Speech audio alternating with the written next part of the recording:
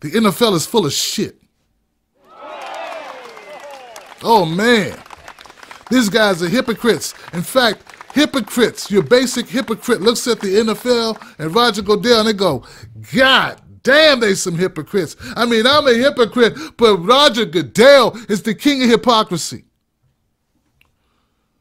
Anyone out there who believes that the NFL would have leveled the second punishment to Ray Rice if it were not for the clamoring and bitching and moaning of the populace, please step in front of a train immediately. You are not capable of handling this discussion because you think the NFL gives a shit about Janay Rice. How could you say that they did? Why would you believe that they did? In fact, I'm going to prove something to you. Not only does the NFL not give a shit about Janay Rice, the women's movement, the feminists, all the people out there asking for Ray Rice's head on a fucking platter, they don't care about Janay Rice either. Not a bit, not one iota, not one smidgen. They care about their own agendas. NFL cares about making money.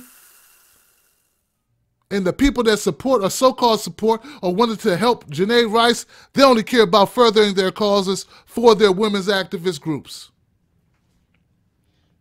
If not, how do you explain taking food off the table of the woman you say you're trying to help? It would have been different if she left Ray Rice. It would have been different if she picked up and left town. It would have been different if she filed a report. It would be different if she was suing. It would be different if she never would have married him. It would have been a lot different. But see, you don't care about the woman that you say is the victim. Now you're the victim. The victim of what? How did Ray Rice hurt you? He didn't. But no, that's not good enough. It's not good enough that you took 2 games and then you took a whole half a season from the man. Now you want to take his whole career. Because you got nothing better to do. As if this is going to stop somebody from doing something stupid. It won't. As if anybody out there who abuses anyone is going to not do it because of Ray Rice. Like you just did something. You did nothing. You did nothing but further infuriate people to say, fuck your organization. Your organization is dog shit. That's what I believe. And you know what? You know what? I took a lot of heat for supporting Ray Rice, but I'm going to continue to do it. You know why? Because I believe, unlike some people, I believe Ray Rice was railroaded. Ray Rice was railroaded. The RR, the RR. And these people coming out, BuzzFeed and these other fucks, they printed an article that I read, and BuzzFeed said that Ray Rice was over the hill, Ray Rice couldn't play, and no one's going to pick him up because he's not a good player and he didn't have a good year in 2013. You know what? BuzzFeed, you don't know anything about sports. Ray Rice is a very capable player. He did not have a great year. And fuck it. He had a bad year in 2013. But you know what? He's still loved by the Ravens fans. I, Washingtonian, I'm a Washington Redskins fan, unfortunately. Pause for a moment to pay our respects for the death of RG3 on the Redskins team. He's gone. Anyway, so I'm a Redskins fan. I was born in D.C. General Hospital, D.C. bred, grew up in Prince George's County, and now Charles County. But I made the drive all the way to Baltimore to see the Super Bowl in 2012. And you know what? They love Ray Rice. I saw a lot of Ray Rice jerseys. Yeah. A lot of people supported Ray Rice in Baltimore. In fact, Hardball in the gang, or the Ray Rice, well, the Ravens power structure would have never got rid of Ray Rice to begin with if it weren't for the pressure from the league. He's that well liked. So take your Ray Rice is too old to play at 29 years old and shove it up your ass. He can still play football. If he'll be given the opportunity to play, that's a whole different thing because you know what? Politics. Fucking politics. is the problem.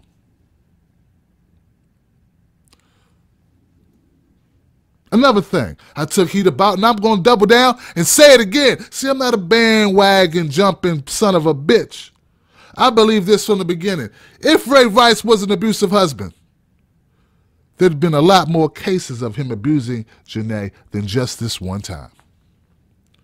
Oh, come on, people. Come the fuck on. Give me the love. Give me the love. I need the love. We got to tell the truth, man. Come on. They have a volatile relationship. They had a situation in their relationship. He hit her. They spit on each other. They got some shit going on with them. That's none of my business. Janay Rice was like, please mind your business. Please mind your business.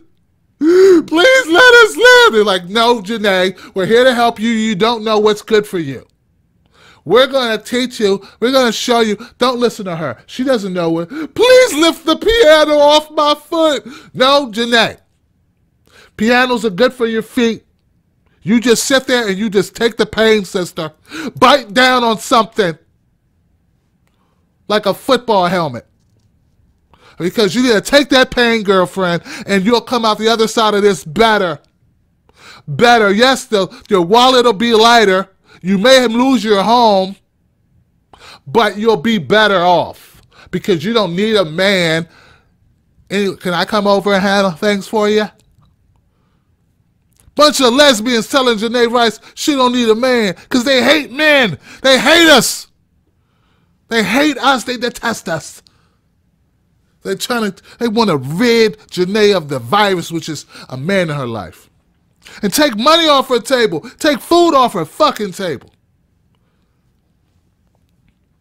So anyway, they're going to go on the Today Show Monday and Tuesday. And Janay Rice gets to tell her side of the story. And I hope she eviscerates these fucking feminist trolling bastards who want to make a movement using her name. Who want to further their cause using her name. Who want to gain mileage and yardage using her name. Ray Rice was never the devil. They wanted to make him the devil.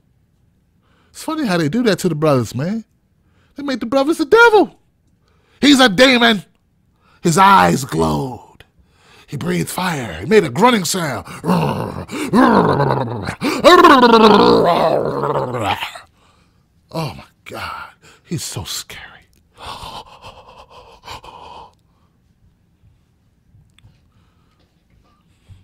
Son of a bitch. He's so scary, this Ray Rice. Run, be very afraid. The black man is coming to get you. That's what it's really about. Easy scapegoat. You know how many men in the NFL have domestic violence issues that fuck it. You know how many men, you know what? Almost as many NFL players have domestic violence charges and issues as cops. Cops lead the board. Cops, police officers have the most domestic violence problems of any profession. Did you know that? There are special advocacy groups that have been formed, built, to help women who are married to cops who get their asses kicked. Because it's hard to prosecute them, because they special.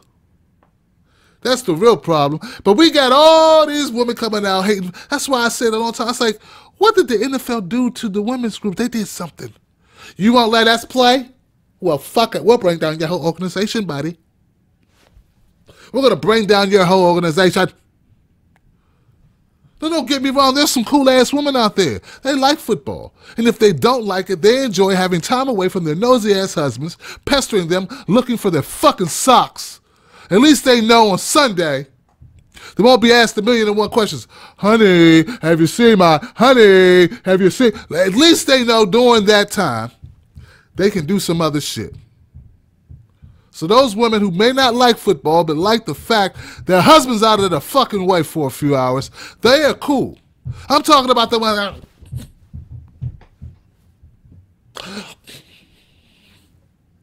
Fuck. Fucking game on again. They're hateful. And some of them are built like football players. Some of these women out here who are in these feminist organizations, they built like linebackers.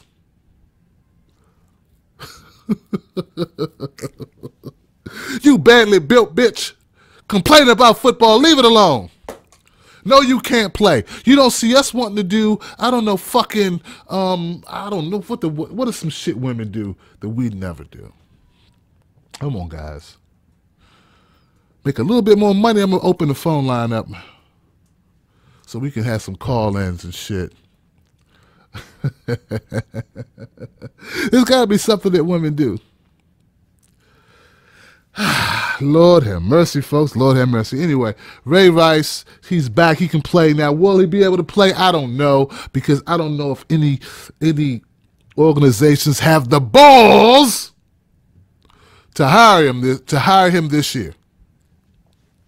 I don't know. I mean, other than Jerry Jones. Jerry Jones don't give a fuck. Jerry Jones is a cold bastard. Jerry Jones hired Michael Sam, the gay player, first openly gay player drafted, just to cut his ass, just so he could get the ink, for like 2 weeks, because he knew he was going to cut him because he wasn't good enough to play. I mean, it's just, man, you guys really need to pull back the curtain on this whole world, man, and just look at shit for what it is.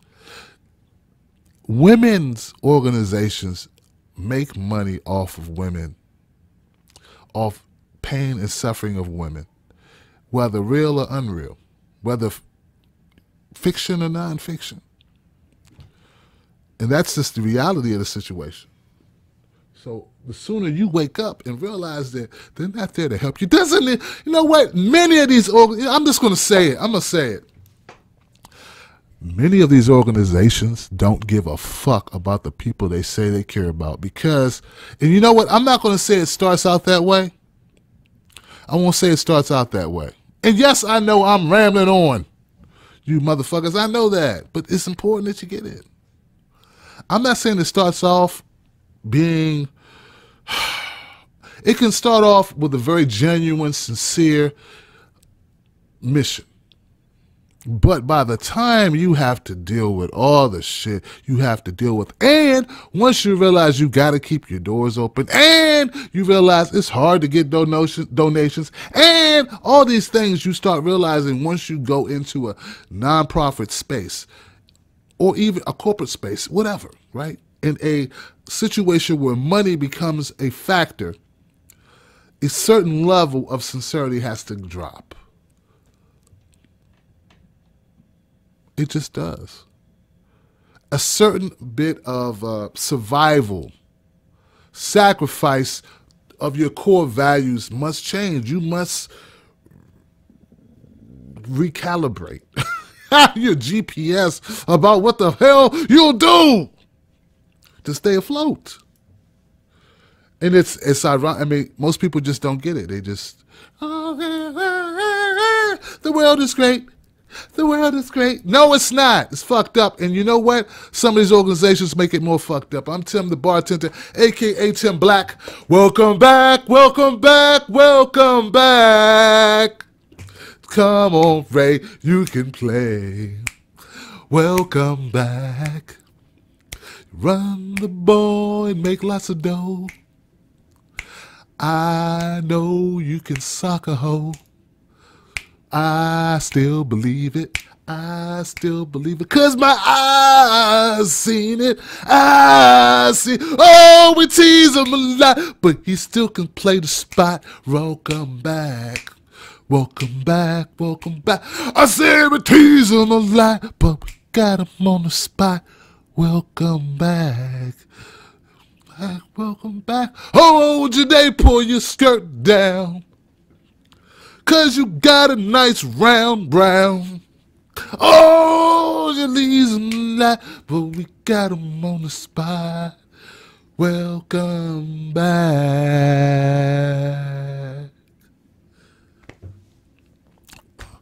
All right, I need some more coffee because I'm not pumped up enough yet. Stay tuned for the next segment. Bam's main event's coming.